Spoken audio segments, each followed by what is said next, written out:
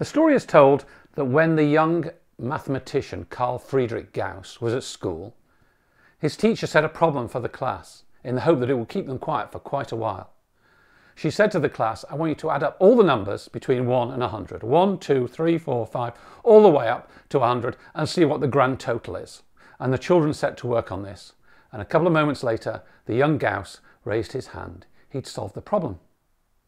And the way he solved it was to think, well, I can add 1 to 99 to make 100, 2 to 98, 3 to 97, 4 to 96, and so on.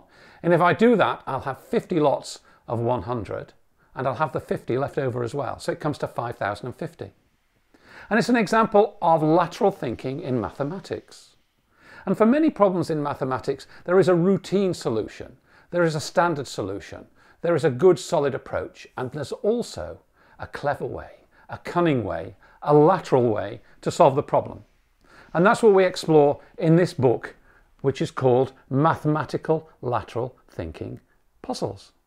And it consists of maths puzzles where there's a clever way to do it, a lateral way to solve the puzzle, a pleasing, fun way to solve the puzzle. And it's great for anyone that's really interested in mathematics and puzzles. If you've got a son or a daughter who's into mathematics, or you've got a class of students who you want to engage in this, or if you're just interested in mathematics for its own sake, this is a great book. I'm Paul Sloane. I studied engineering at Cambridge, and my co-author is Des McHale, who was a professor of mathematics at Cork University. And between us, we've written quite a number of lateral thinking puzzle books. And in this book, we focus on mathematical lateral thinking puzzles. So it's ideal for anyone aged about 11 or 12 upwards, I would say, who's interested in mathematics.